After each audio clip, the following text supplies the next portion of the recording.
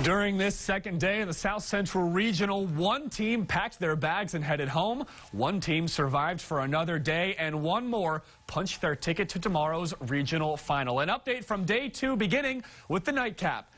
Angelo State looking to punch their ticket to tomorrow's final, taking on top seed Mesa.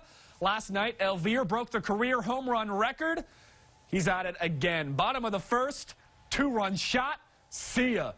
Rams on top 2-0 early on.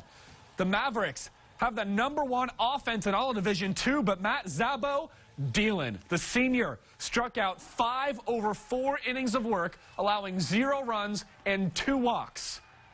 On fire. Bottom of the second, runners on the corners for Reese Johnson, who lays down the beautiful bunt, does the job. Novak scores with no throw. Sacrifice makes it 3-0 Rams. And they were efficient. Bottom of the fourth, a wild pitch brings across another runner.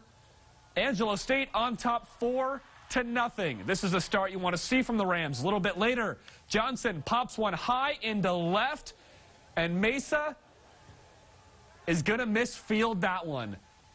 Kobe Kelton tags from third to score, and the Rams knock off Colorado Mesa 5-2, the final score.